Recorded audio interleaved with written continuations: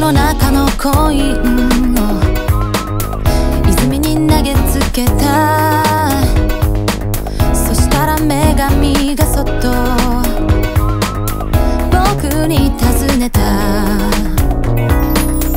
なたが落としたコインはどんな色ですか。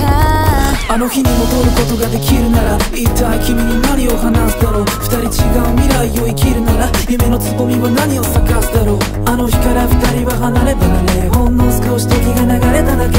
日を追うごとに霞んでく思い出の中を一人歩んでる。忘れてないよけど思い出せないよ君が。写真の中笑う二人が色あせて、涙なんて一度も流してないのに、水鏡がなぜかぼやける。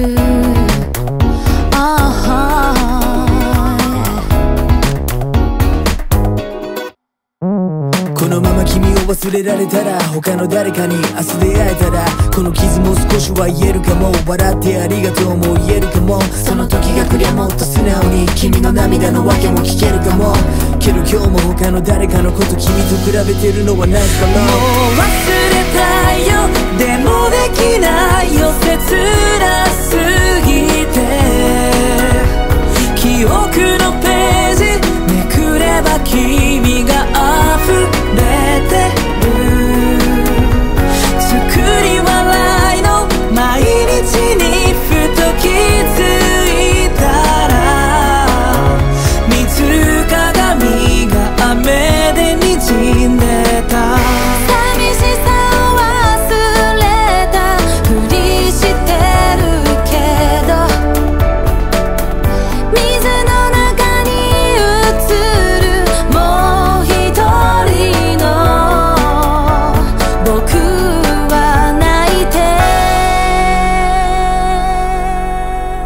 もしも僕がもう少し強くなれたら、二人はまた寄り添い笑い合えるから。